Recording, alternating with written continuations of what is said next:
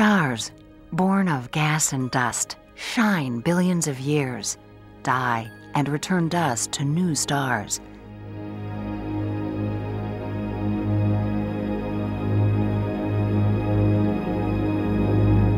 In the glowing dusty cloud of the Orion Nebula, hundreds of stars are growing. Dusty disks as large as solar systems swirl around very young protostars. As each star forms, some material pours from the disk onto the star, and some fires out vast distances as huge jets.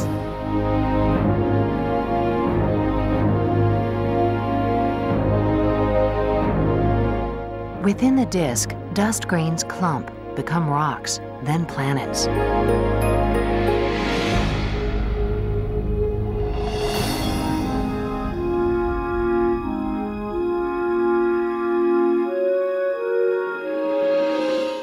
Mature stars, powered by nuclear fusion, shine on for millions, even billions of years. Before stars like our Sun die, they expand into red giant stars, growing large enough to engulf their companions. In a deadly dance, this red giant swallows its companion star.